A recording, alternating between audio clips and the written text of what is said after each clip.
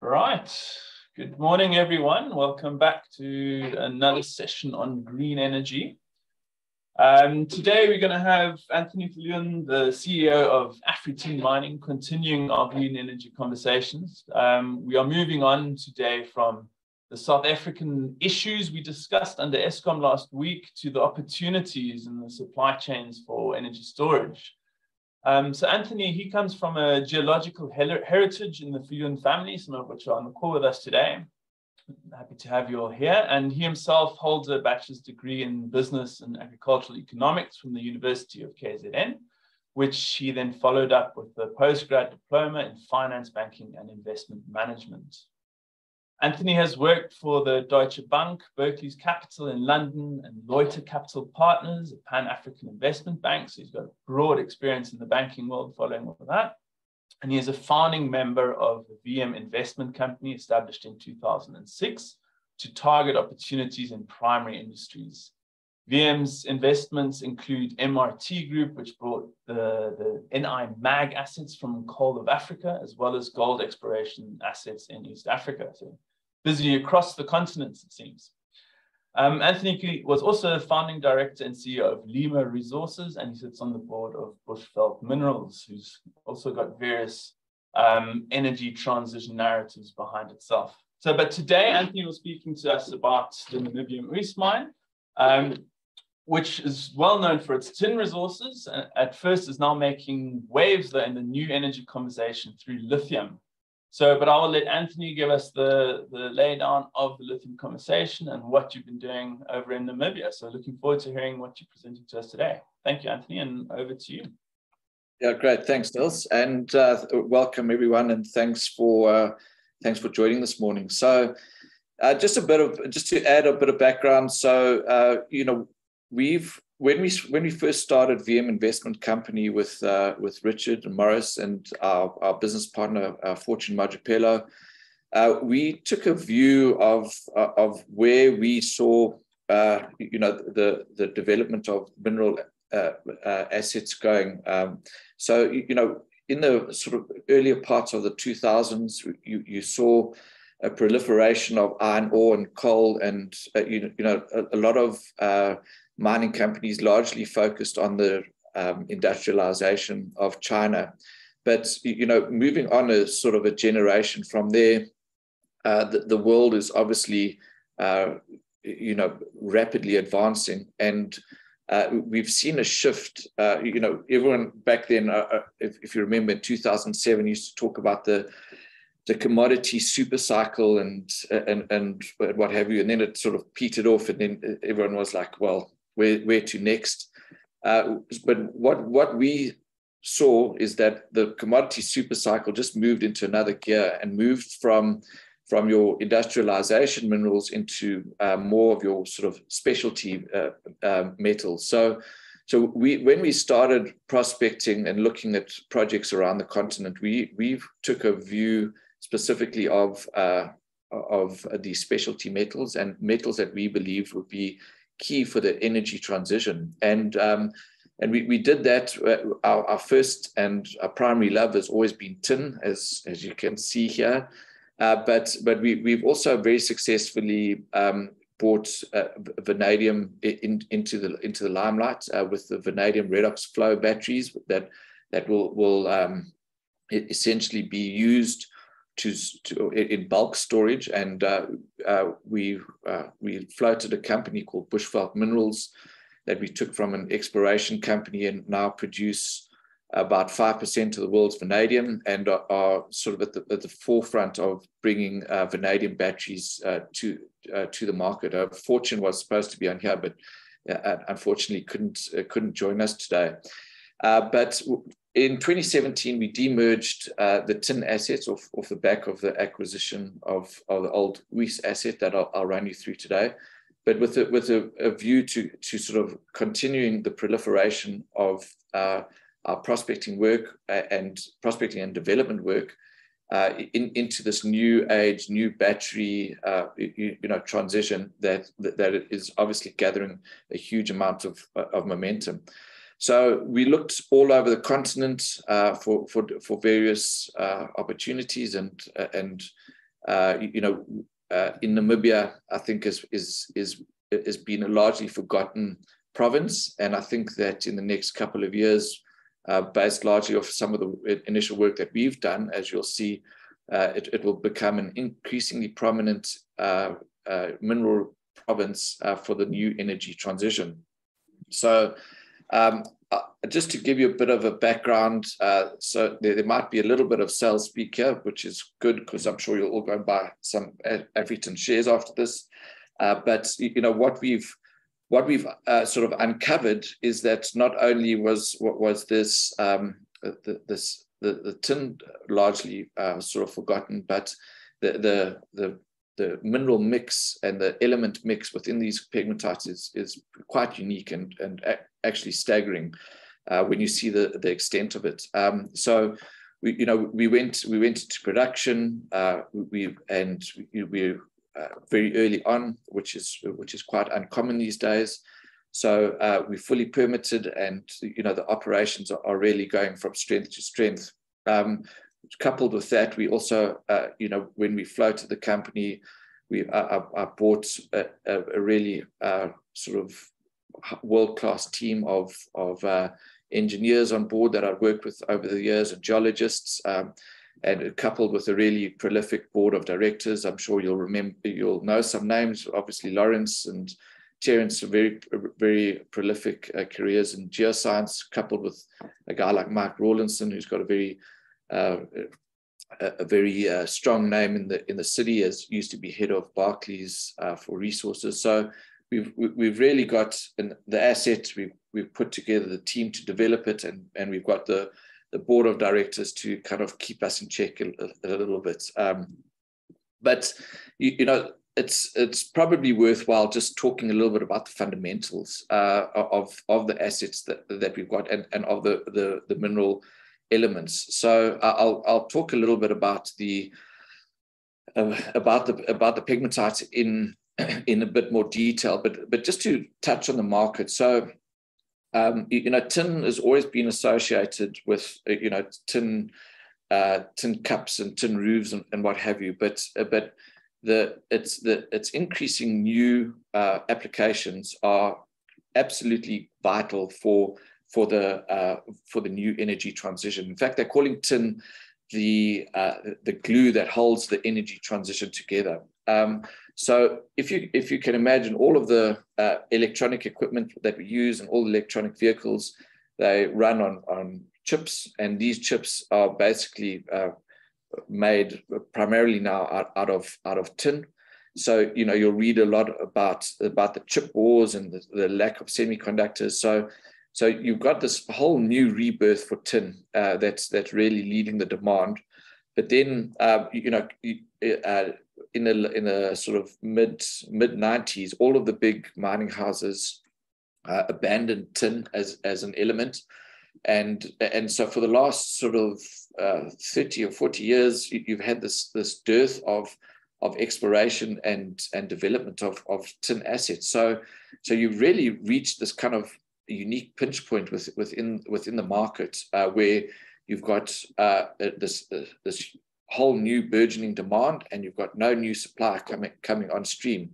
So the fundamentals for a long-term tin price are incredibly robust, and we don't see a lot of new projects coming on stream. We've got our colleagues, the Alphaman guys in the DRC. You had a bit of tin coming out of Myanmar for a while, but nothing of an industrial scale outside of that, apart from ourselves. So it places us really, really well in that market. And tantalum, has a similar type of application within new technology. So everything sort of really plays towards this whole new technology hypothesis. But the big sort of elephant in the room is really lithium. And, the more that we're getting involved in the lithium space, the more blown away we are just in terms of the actual lack of supply that is coming into the market. So if you look, your primary resources of lithium, as you all know, is typically your hard rock. You've got your sedimentary, your clay deposits, and obviously the brines are probably the easiest and most well known. So what we're seeing now is that within the market, you've had all of these promises being made about this conversion into electric vehicles and what have you. But what the politicians and various industrial developers like car manufacturers and OEMs and what have you, what they haven't really caught up with is just where this new lithium supply is going to come from. And the more we're getting stuck into this, the more blown away we are by just the huge sort of disconnect between what is actually out there and possibly coming on stream and what is going to be a gaping deficit within the next couple of decades. And there's no real substitute at this stage for that technology. So, in order for a technology to become mainstream, it obviously it has to go through a series of development stage gates. And at this stage, there's no new technology on a mobile basis that, as in, for your vehicles and your electronic applications that can actually, step up to the plate. So we see lithium, and we do joke about in office as literally it could be the new oil. We obviously focus on the hard rock type of lithium because it's as unique as it is from a market perspective. It's also very unique from a chemical perspective. So lithium, unlike tin, is it's actually more of a chemical rather than a metal. And the two prevailing types of concentrate that are typically used are your spodumene and your petalite. And the major difference, as you can see there, is really boils down to the number of silica and oxygen atoms associated with your concentrate. The petalite typically is very low in iron and has its traditional use in the glass and ceramics market, which is and as you can imagine, if you had a high iron content in your ceramics, it would obviously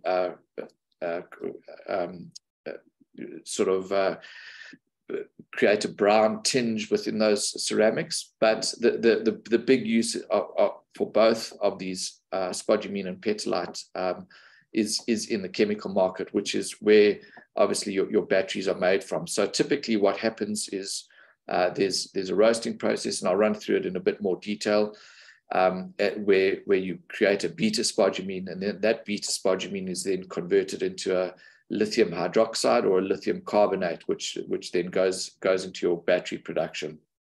But then just to start touching a little bit on our project. So we're in Namibia. Namibia is really a hell of a destination to be present in. It's got a really good logistics network. It is a mining jurisdiction. It does have some of the biggest uranium deposits on the planet there. So, it's got a very skilled workforce. It's been voted recently as the second best country in Africa to invest in.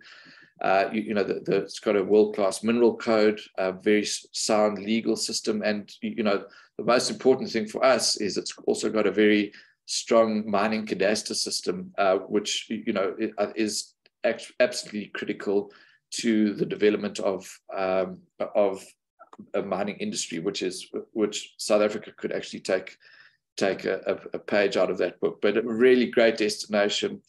But the real beauty of Namibia, as all the geologists on here will attest to, is it's all about the rocks. So, and the pegmatite belts there are really absolutely phenomenal. And, it's every time we bring a geologist out to site and, just run them through what we're looking at here, they get really very excited. So what the geology of the Eronga region typically consists of is these pegmatite belts. So, typically your pegmatite belts run for a couple of 100 meters and are sort of tens of meters thick. But typically they all have a relatively simple chemical composition in that they are intruded by a number of different elements. And typically these elements happen to be all of your battery related elements. So, what we're finding obviously is lithium, tin, tantalum. But the uniqueness of these belts in Namibia is that they are incredibly thick. They're in up to sort of 200, 300 meters thick in some places where we're operating.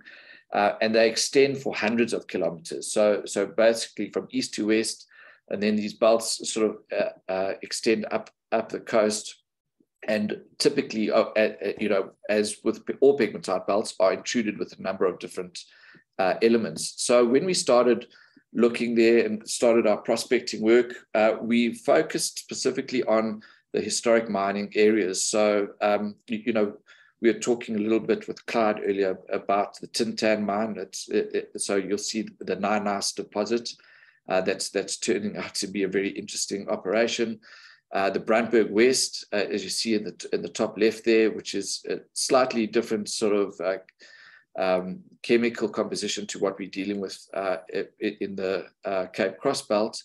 But then the biggest of which was the old West Tin mine that's been known for many years. It was an old ISCOR asset mined for many decades in the previous century. So we focused our prospecting work on that, but we took a slightly different and these days a controversial development path, in that rather than mining on an Excel spreadsheet, we went around and kicked a few rocks together and actually restarted the old mine, which we've done very successfully, and as I'll show you, is starting to make some good money.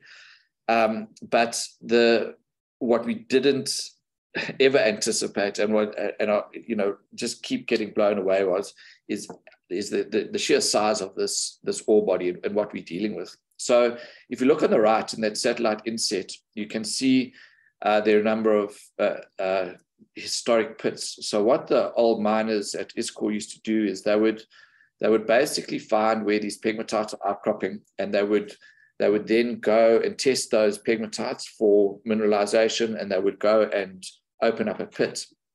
So they essentially mined over probably about 12 historic pits, and that area there is about 8 kilometers, and that entire area is probably about 44 square kilometers. Okay, so we went in there, we set up the processing plant, and we got throwing some rocks into the plant. But concurrent with that, we also had the historic reserves. So we went and we started doing a confirmatory drilling program. The biggest portion of that historic reserve was a V1, V2 pit.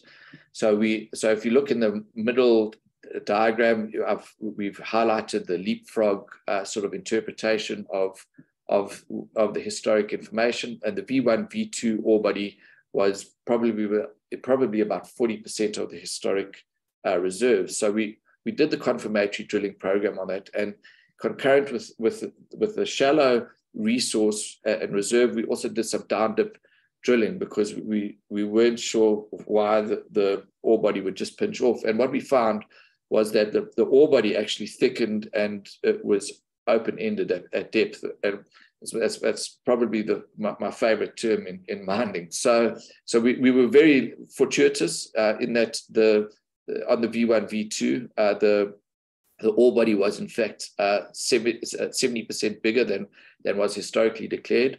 But as we all understood with pegmatites, we tested for a variety of different elements.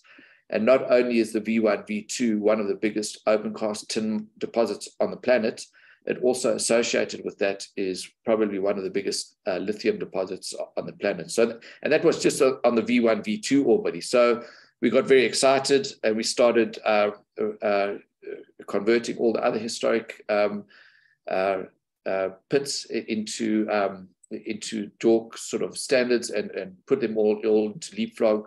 And we actually found that the entire resource, probably based just on historic terms, is 3 times bigger. So the V1, V2 on its own, one of the biggest tin and lithium deposits on the planet, it's probably 3 times bigger. But then in our regional surveys, if you go back to the satellite image, we found within our mining license area, there's another 180 outcropping pegmatites, all with visible tin and lithium mineralization. So this, what started off as, let's get this old plant up and running, is turning into what we believe will be a tier 1 mining deposit of global significance. And I use those words very, very lightly because they often get overused in the junior mining business. But as a prospector and a junior mining CEO, you literally probably only get 1, maybe 2 of these deposits in your life. And we really believe that this is probably the best we'll get in our lifetime. So as you can see, we went and what we find these days is, unlike what a lot of you guys would be used to, is, a lot of people tend to go and mine on an Excel spreadsheet and come up with great numbers, and then they go and they start testing the ore body in a plant, and they find that the ore body doesn't do what it's supposed to do on an Excel spreadsheet, and my late uncle always used to sort of emphasize the importance of ore body modeling and understanding your ore body. So it was off that basis that we actually said, well, let's get a good understanding of the ore body, and it's not only on the geology but also on the metallurgy, specifically with these type of pegmatites. So we built what started off as a pilot plant is now probably one of the biggest tin plants in terms of throughput in the world, and that's thanks to my engineers getting a little bit overzealous. But what it gives us is a strong platform, not only within this mineral field, but within the region as kind of almost the first mover advantage within these pegmatites, because we have managed to really get a couple of key assets that are really were historic mines but have the potential to really follow along these routes. So we've actually gone through an expansion phase. So we started off with like a 30% tin recovery. We're now getting close to 70%. We're increasing our throughput, and what obviously the most exciting part about all of this is the expansion of our lithium. So everything on the left there is pretty much what we've built in the last 5 years now, and you can see the V1, V2 pit in the background. So what we're in the process of doing now is constructing the lithium plant as just a pilot, and then we'll integrate those. And so just to put this into perspective, so if you look at that black circled region there, so that's the V1, V2 ore body. Everything in white pretty much is your ore body. So it's literally like coal mining in terms you get very little mining dilution, but just to put that into perspective, so that circled area is if you go into our ore body model in the top left there, that shaded bit, that's the entirety of our ore body. So I mean, with the expansion, we'll probably be mining at 1 million tons a year. So if you're talking about our target resource of 200 million tons, it just kind of once again re-emphasizes why this is such a historically important ore body. So what we're wanting to do now is obviously ramp this up, drop that mine life and expand the plant quite dramatically once we've got to grips with the lithium. And as I mentioned earlier, lithium it's not a simple process, although it's quite abundant throughout the world. You do get a lot of lithium deposits. you've got about 13 different types of lithium elements and each of them have their own idiosyncrasies, if I can call it that. But unlike with a tin concentrate where you can sort of aggregate it and sell it all to one smelter, you've got your lithium concentrate needs to be very closely or it needs to be very homogeneous, and you need a very consistent supply because it needs to be linked specifically to a conversion facility. So you can imagine if you've got too much oxygen, for instance, in your concentrate, and you put that into a kiln, you're going to get some pretty interesting fireworks. So the whole trick to the lithium story is basically is trying to get the right chemical formula that's homogeneous enough that you can supply a consistent amount to a specific converter. So what we're seeing is the Chinese are just absolutely dominating this conversion process. So they're going straight into the conversion side of things, and they're building converters at a rate I've never seen and at a scale I've never seen in my life before. But they don't have the resource. So that's why you're seeing these Chinese really diving into and paying these exorbitant amounts for lithium deposits that they can then match up to the conversion. So, when I was talking about this sort of disconnect in the market, there really is going to need to be a lot of work done from the Western, specifically the car manufacturers like in Germany and America, to catch up to what the Chinese are doing. Because right now the geopolitical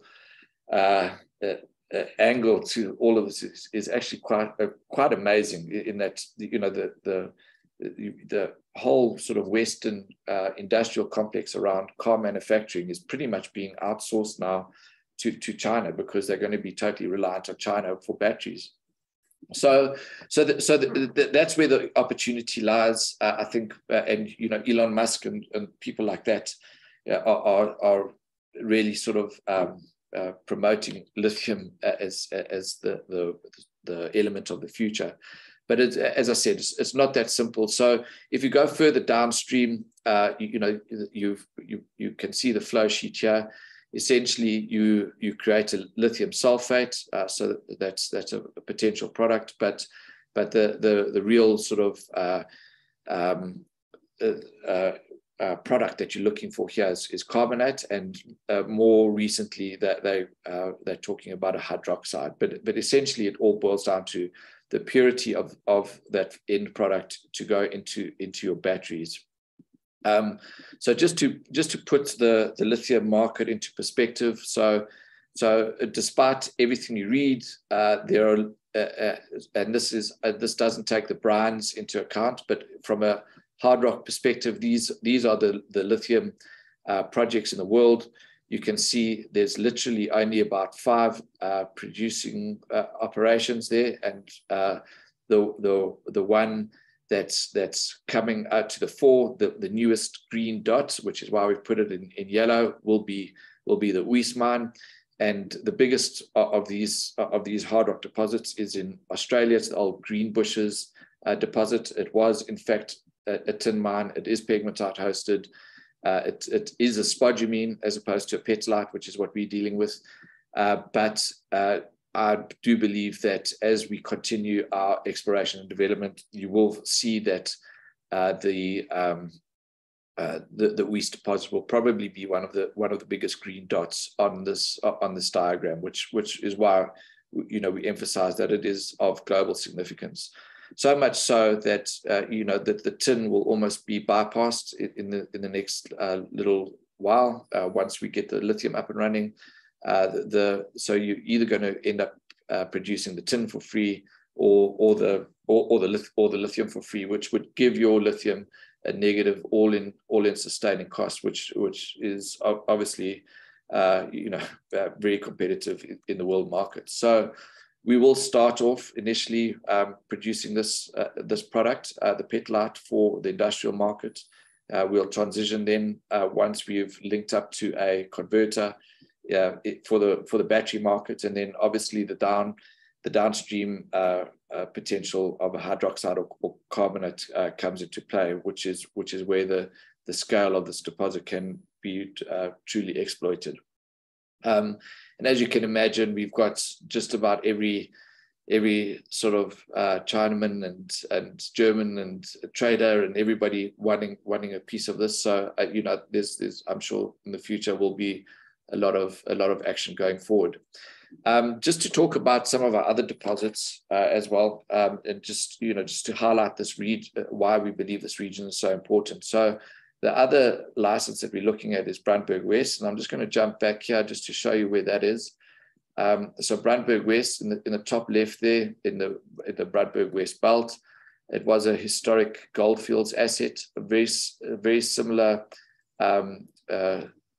sort of setup in that it was open pit, but a slightly different chemistry in that you've got tin, tungsten, copper, and actually a bit of gold associated with it. So we're looking at Brandberg West as our second operating asset, and we'll probably follow a very similar development path. It's a similar mineralization in that it's vein hosted. So you're going to see that it's probably a slightly different process from a processing point of view in that, and something that will work really well here will be ore sorting. So, but what is really unique about this as well is the extent of that anomaly. So if you look at those satellite inserts, you can see the black highlighted area is the historic pit, and then that mineralization extends sort of 3 or 4 kilometers. So it's a really prospective deposit, and something that we believe will also be quite significant. Probably not as significant as, well, definitely not as significant as Wies, but something to look at for the future. And it just highlights, for us, despite a lot of youngsters coming through and coming through with all sorts of new exploration techniques, the work that was done by the previous generation, like Richard and Morris and Lawrence and John and Mark Bristow and all the big names in the geology world. A lot of that sort of first principles work that's required to identify these deposits has largely sort of gone amiss. It's not to say that there's a lot of great new technology out there, but getting youngsters out into the field and kicking rocks around and marrying that up with processing capabilities and financing, it's very key to make sure that people take a different view or a more of a traditional view in terms of how to develop projects, and this whole region it's just mind-blowing that people have kind of overlooked it for so long, and specifically given the relevance that it's got to the energy transition. So it is something that we pride ourselves on, but obviously, given our heritage, that it's something that's been ingrained with us for the last nearly 50 years. So you get to indoctrinated with a certain way of doing things, but it's not necessarily a bad thing these days. So it's also important to emphasize what we're doing. That is different is that we're putting a strong emphasis on managing our environmental, social, and governance. You can't talk about being part of the energy transition and you don't have sound management philosophy around how you interact with your environment, excuse me, and how you interact with your local communities. So we're putting a lot of work into how the entire sort of chain is environmentally sound. So we're looking at renewable energy. We're looking at sustainable ways in which we interact with our environment. What people often forget, and you don't realize when you kind of get wrapped up in the markets and everything like that, is the multiplier effect that mining has on local communities. So what we've just since we've been there, we noticed, obviously, when ISCOR left the region, a lot of poverty crept into the local community, and the multiplier effect of new economic activity there has been really quite visible, and something that we are incredibly proud of the work that we're doing on that. So it's very important to highlight that, and that mining needs to evolve together with this energy transition, because the two have to work together. Otherwise, you're not going to achieve the energy transition without sustainable mining practices. And it's very important for us as an organization, and for me personally, that we are trailblazers in terms of how mines are developed, and the way in which mines interact with the local population and the local environment. So it's something very, very close to our hearts, and something that needs to be focused on by all junior miners going forward.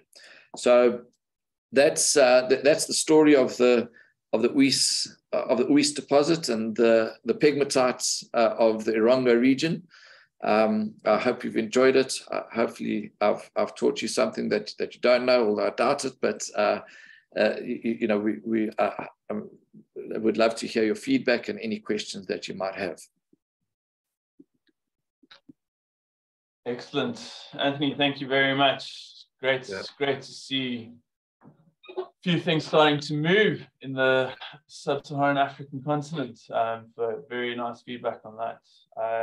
I've got a list of questions to go through, but anyone else want to jump in with please put up your hand or unmute yourself and join into the conversation to kick this off. John, do you want to kick off with any questions from your side? Yeah, maybe just ask Anthony, what sort of money in round figures have you spent up until now to get all this on the go again? And great effort and excellent presentation. Thanks. Thanks, John. Yeah, no, John, we probably spent about close on 800 million rand out there. So, and we've recently completed another round of financing of about 1 billion rand. So that will be used to bring the lithium and continue the expansion. Okay, and is that shareholder money and local bank? I see you've done some bank financing as well. Yes, yeah. So essentially shareholders. So we've been very lucky to attract some really high quality institutional money out of London. We've also got Standard Bank Namibia, or Standard Bank South Africa as our partners, and the Development Bank of Namibia are also coming on board. And then a big chunk of capital is coming from Orion Mining Finance. That it's a royalty fund. Fantastic. Yeah, obviously my pet hobby horse. So, when you look at what's going on in Namibia and Botswana and all around us, there's absolutely no reason why we shouldn't be seeing similar things in South Africa. We've got a pegmatite belt that's untapped up in Namaqualand, and I'm being a bit parochial. But you mentioned that they've got a very functional cadastral system like Botswana, the sort of standard thing that we should have here, made in Pinelands, Cape Town. 100%, John. Look, we've operated here. You remember the Zyplots days, and have you, and dealing with, it's actually staggering how corrupt the system has become. And not having a cadastre system suits that, unfortunately. And it's something that the Namibians have got right. In fact, they're taking it a step further now, having all applications directly online. so there's no fudging of paperwork or what have you. So and we're contributing to that development in collaboration with the Minister of Mines. So it's they are very aware of their standing and are very jealous to protect that. No, fantastic. And the sort of money you're talking about, which, I guess I'm just putting it in the band mid-tier, equally look at the senior end and you see the type of investment that De Beers have done in the ocean there with their, I think it's now 7, big mining vessels. I mean, it's huge. And, we don't see any of that in South Africa. Yeah, and then anyway, thanks. Yeah. No, it is, and you've got Total and Shell with the big oil discoveries. You've got Rosh Pinah, you've got the uranium mines. So there's a lot, and there's a mad rush. We've got Chinese guys almost artisanally mining lithium around us. It's bizarre. It's quite something. Yeah. Good stuff. Thanks. Henny, I see you've got your hand up, and then I'll run through some of the chat questions. Yeah, just you mentioned that the ore body is open-ended. Does the same go for the life of mine? Henny, and if you want to talk a bit of geology, I'm probably not the best, and my old man will probably attest to that. But when you sit with Lawrence and we discuss this ore body, it's almost as if there's kind of like a big mother lode, and once again it's a favorite term of geologists to talk about the mother lode. But what we're finding amongst all of these pegmatites is that the grade is incredibly uniform. So it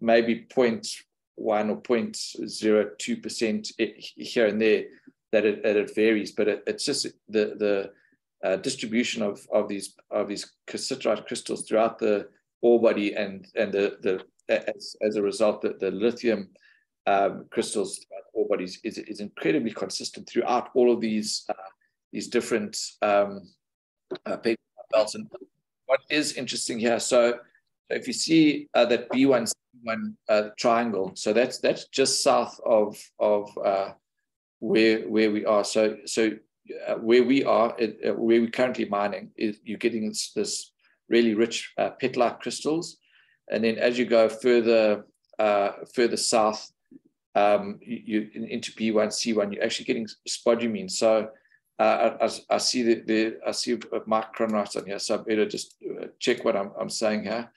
But what we anticipating is some sort of geothermal gradient the further south you go, and so that just find out where the source of all these pegmatites comes from is something that is probably best discussed over a few beers at the campfire. Thank you. Thanks. I think that Michael Conrad says all good, so well done. So Andy Clay's, one of Andy Clay's questions was looking at, what are you doing with regard to sampling to raise the confidence and stability of the grades? You've kind of started to talk about that a little bit now regarding the uniformity that you're seeing.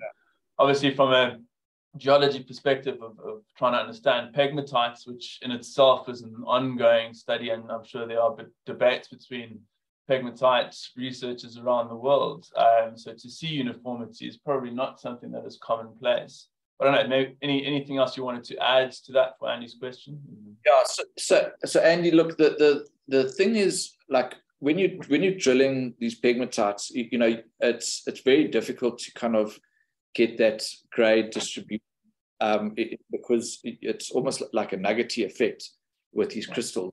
So you either got to drill really, big diameter holes, or you got to bulk sample, and to try and understand that variability within the ore body is the best way of doing that is through a bulk test facility. So the technology. So we are in the process of setting up a bulk test work facility. It's turning out to be a lot bigger than what I'd initially expect the engineers to do. But But you need to run campaigns through different parts of the ore body to understand the variability in terms of those these sort of pockets of nuggety, or this nuggety effect with both the tin and the lithium. So we are busy building a lithium pilot plant, but also as part of that test work, we're going to be running some test work on ore sorting, and the work that we've done already in the laboratories on ore sorting. When we've used this Steinert ore sorter, it's amazing technology, and I think it will be more widespread in the next couple of years. But you're actually getting rid of about 80% of your waste up front. And you're upgrading your feed grade into your plant by about 2 to 3 times, sometimes even 4 times. So those two aspects of running that bulk test work campaign, and then doing some more work on that ore sorting is where we're hoping to get just a little bit more color around how to really get most of these pegmatites. Anthony, it's Andy here. So I hear what you say, but one of the problems that I see is that with pegmatites, you get large crystal sizes. And when you talked about the drilling, you'll either hit a crystal or you don't hit a crystal. And one of the approaches that you're talking about with regards to bulk sampling, I wholly endorse it. The problem is that when you're trying to get these things signed off to, let's say, some form of JORC compliance, this sampling becomes a nightmare, because they're fixated on a 25 meters, regularized grid spacing, and trying to put that into context is very, very difficult with pegmatites. So your process of bulk sampling and campaigning the ore as you go to estimate a block relative to what you produce is great, but I just don't see how the regulators allow this to go through, to be honest. I don't know whether anybody else has got any comments. Yeah, so, luckily I've got our competent person online here, so he can explain that a little bit better. But Andy, no, to the point, look, I 100% agree with you, and that is why we've taken the approach that we've taken, because if we were to go and do and done a feasibility study on this, okay, and we went and told everyone, oh, we're going to be mining a point, and I know that I know you actually did the original CPR, I think, Andy, on this at Deloitte with many years ago. I'll deny all knowledge. I'll deny all knowledge. Okay. Just putting your leg. But it looks so. What you like the only way you can prove this is by actually getting to production. Like there's no long short of it. Unless you sort of as I like to say, digging holes and selling dirt, no one's going to believe that you could do this. And the problem, as I alluded to earlier, is in the mining business, it's a lot about perception. So like everyone, when we started out there, everyone's like, low grade, metallurgy is not going to work. Anthony, sorry to interrupt you, but I think you've got a fantastic opportunity to take the lead in this process. You've got such a vast number of opportunities. And if you create this sampling methodology where you link what you see in the pegmatite, let's say through drilling, relative to what you do in bulk sampling, I think that should set a precedent, and go for it. I highly endorse what you're doing. And Andy, just to add there, Andy, it's got to be easier than alluvial diamond deposits, and you seem to get that one. That's what you told us. I'm not going to say any more, John. Anthony, if I could just chip in, if I may. Sure. It doesn't seem to be a hand-raising facility for some reason.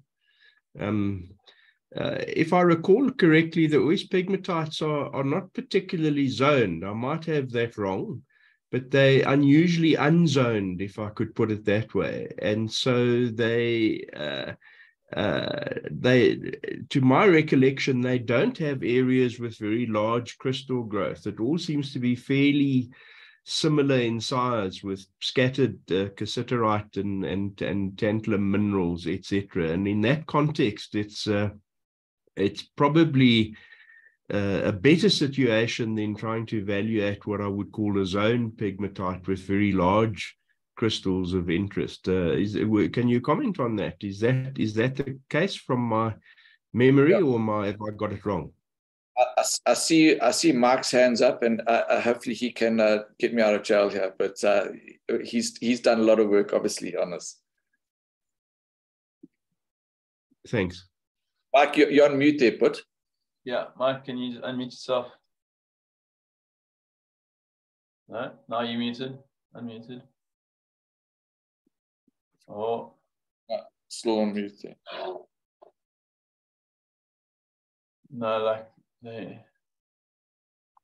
Oh, well, Mike, I'll give you a sec to figure out your sound and see if you can get that out. In the meantime, I want to just jump across to a quick other question also that came out. You know, and you started talking about the interest from the Asian side of the world in lithium, obviously, that's where all of the growth and demand is really sort of driving this whole narrative at the moment.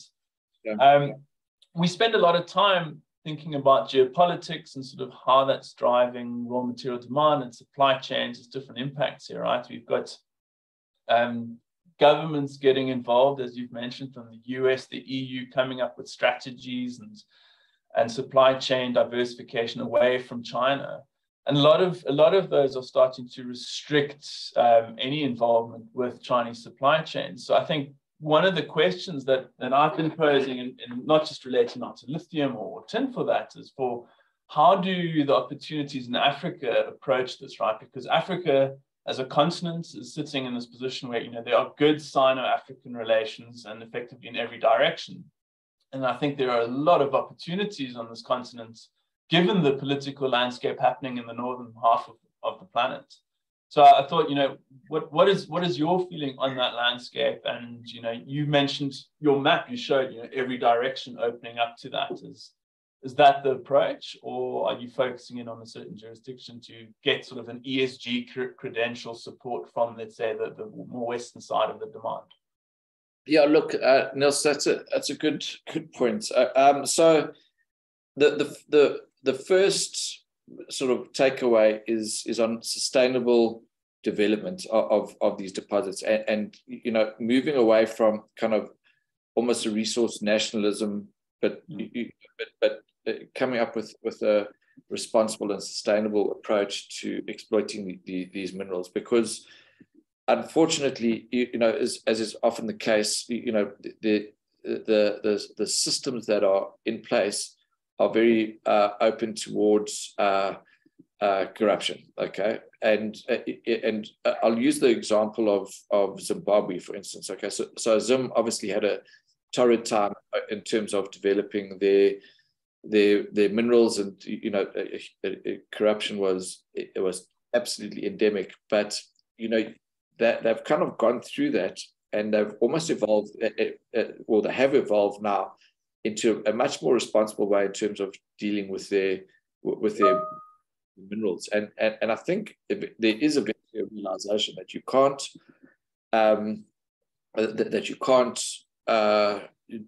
actually, you know, realize value without having a responsible mineral development. Yeah, absolutely. So it's I think it is going to start taking hold. I think South Africa's still got some way to go to get through this slump, but it you know, I think that there is a growing realization amongst sort of lesser developed countries that this needs to be developed sustainably. But at the same time, you also need institutions, global institutions, to assist. You know, so you know, the difference is. So I'll give you just a little bit of an anecdote. So we had a site visit, and we had a Chinese crowd there that came out to in the morning, and they, you know, the guy was like, "I'll buy this," you know, just flat out. What do you want? I'll buy this. And I said, "Look, but it's not really for sale." And then the afternoon we had and I mean the numbers were eye-watching. And then the afternoon you had the Germans there, that was like a German delegation looking to invest in African projects. And, we said, well, what's your timeline? And they said, well, we'll have a workshop when we get back. And, the process will probably take 2 years. So yeah. You need, like, there needs to be a mind shift amongst Europeans. I think they've become too, and I'm not singling out any group in particular, but I'm talking about industrial developers. I'm talking North America and Europe, because they are the ones that are leading this transition to green technology, and all their vehicles want to go electric. They're going to have to step up and really take an active role in developing the institutions so that these things can be developed in a sustainable manner. So it's going to have to be a real sort of introspective look from a geopolitical point of view, way above my pay grade, to actually get this all right. Yeah, no, I mean, I think that that's some excellent points, Anthony. It's a complex scenario, right, where you've got sort of a policy-driven situation becoming a consumer-driven one, but it's obviously not wanting to pay more at the same time. So there's various stages that the whole planet as a society needs to go through. But I think just to summarize what you're saying, I think in the short term the market is in Asia, and if European and US want to support projects while they don't yet have the demand, they need to realize that in order to fund a lot of this is through China. And I mean, case in point is rare earths Mountain Pass in the USA, exporting everything to China right in the middle of the trade war that came out in 2017-18, right? It needs to be funded in order to get up. Now they're hopefully in that place to make a move. But yeah. It's a very interesting or complicated conversation in there. But in my opinion, it leads to a lot of opportunities in Africa, and I think Africa has a chance here to step up and service all parts of the geopolitical agendas effectively. Michael, I see he says sorry, so I guess he hasn't managed to get his sound to work. So Anthony, if you want to have a go at Clyde's comments on the I think my sound is working. Can you guys hear me? Okay, yeah. Now, speak up, Michael. Okay. No, what I was saying is Clyde is right. Just in terms of the pegmatites being poorly zoned, you get the zoned pegmatites in Namibia, and we seems to be one of the unzoned ones. So it does make the assessment of the lithium mineralization quite a lot easier. Obviously, you've got big crystals of material there, but from one hole to the next, you're not seeing too much variability, and no more so than you see in any of the other pigment in terms of what you see in the spodumene bearing pegmatites. So yeah, it's not as complicated as, say, one of those zoned pegmatites you get around Karabib, and the mineralogy is pretty simple as well. So what Andy was saying, it does go hand in hand with test work. Like any of our clients, it's sort of one of the things that needs to happen right at the beginning. Yeah. Thanks, Michael. I know there's a couple studies. There's a group at the University of Stellenbosch. They're looking at sort of sampling techniques to see whether you can sort of do selective sampling at a certain scale to measure that out. So I know there's a group at Studies working on that as well at the moment. Any other questions out there? I don't see any new ones at the moment, but while that's happening, I've got one more for you, Anthony. While you were talking, I got in touch with my lithium analyst to ask him if he's got any questions for you.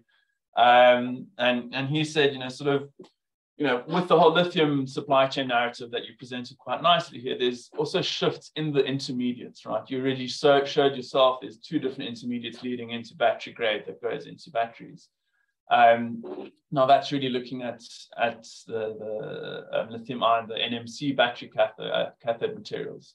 Now, when you're looking at the LFPs, so the lithium iron phosphates, that's starting to look slightly different in that supply chain. And so his question to you was, is African looking looking at that as an option to get into, because based on our forecast, that's going to become quite a significant part of the future for the lithium industry. Yeah, absolutely. So look, what you get is, as I mentioned in my presentation, I'll just go back to that slide. So here. So look, I mean, you've got your traditional spodumene, you've got your petalite, but then you've got like your lepidolite and bligonite and every other art you can kind of think of. There's about 14 different lithium minerals basically, and as this sort of boom in lithium is occurring, I think what you're going to see is a lot more sort of IP developed around processing these different types of technology. I mean, the Aussies, as the only Aussies could say, it's not lithium unless it's spodumene, pretty much. And I think that narrative is going to change quite dramatically. I mean, already. So what we were seeing from Greenbushes, for instance, is that they were actually using spodumene and selling that into the glass manufacturing. So all the low iron spodumene they were selling into glass manufacturing, but that's totally been taken out the market now. So I think that this sort of absolute boom within the lithium space is going to see sort of non-traditional forms of lithium being used more towards your chemical grade battery form of lithium. So it is. I think there is going to be a shift there. So, I mean, just in terms of spodumene to petalite, the only difference really is your extra silicon and oxygen. So all that really needs to happen, and lower grade of lithium, obviously, but all that really needs to happen is you just need to roast it at a 100 degrees centigrade high temperature, and you still end up with a beta spodumene. Or you're obviously going to create more waste because you're getting rid of those silicon oxygen. But I do believe that you're going to start seeing a lot more diversity around the different types of lithium being used in batteries. Oh, great, thanks. Can I pop in a request as opposed to a comment or a question? Yeah. So Anthony, I want to be part of a delegation, yourself, myself, a couple of others, to the Namibian government.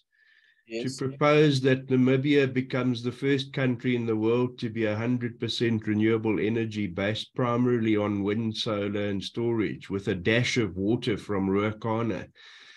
We can do it in 3 years. It would stop all those people saying, show me a country in the world where there's 100% renewable energy. Are you in?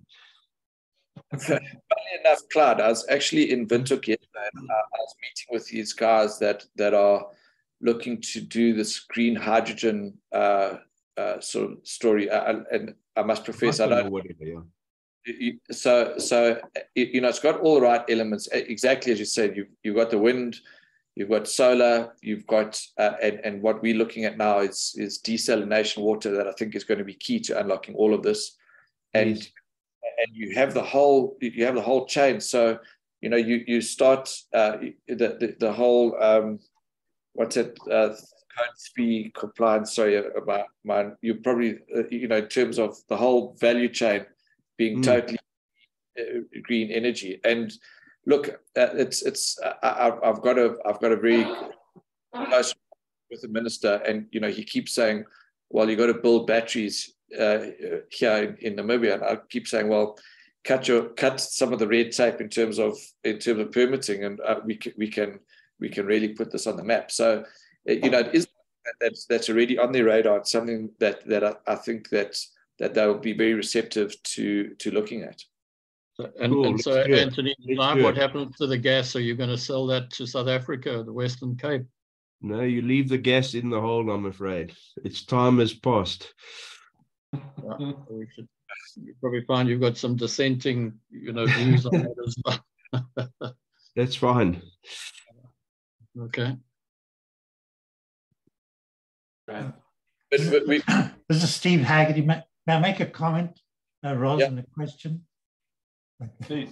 So I was wondering whether you had any basic geochemists in on the sampling process, and I listened very carefully to what Andy had to say, and it's really interesting that on the periodic table, for example, lithium is 3 and tin is 50. So there, in and of itself, is a really interesting dichotomy of two elements of very different ilk coming together in a pegmatite. And so I graduated from the Royal School of Mines. We did had some primary mining experience in Cornwall. So my question, Anthony, really great talk once again, is the Cornish tin pegmatite granite area likely to see a resurgence in the British economy? Look, I don't like sort of commenting on other guys' projects, but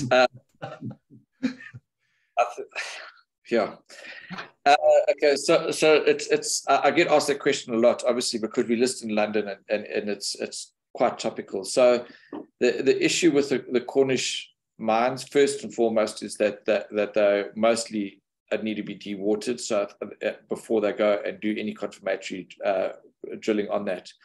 But as we've seen with that they've tried that with Tungsten West. It was the old Wolf Minerals project. They've tried that twice to get that into production. The problem in Europe is too expensive. There's I've put a lot of emphasis on managing our unit cost of production. It really is next to ESG the topic in the office that we speak about the most.